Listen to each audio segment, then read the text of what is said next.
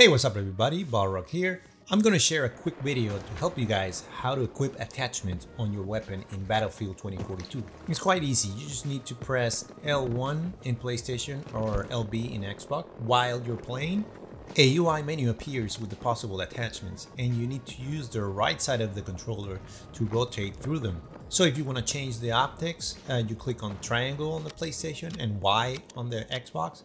If you want to change the barrel, click square on the PlayStation or X on the Xbox. If you want to change the grip, click X on the PlayStation or A on the Xbox. And if you want to change the magazine, click circle on the PlayStation or B on the Xbox. It's that simple, guys. I hope it helps you out and see you on the next video. Balrogx out. Ciao.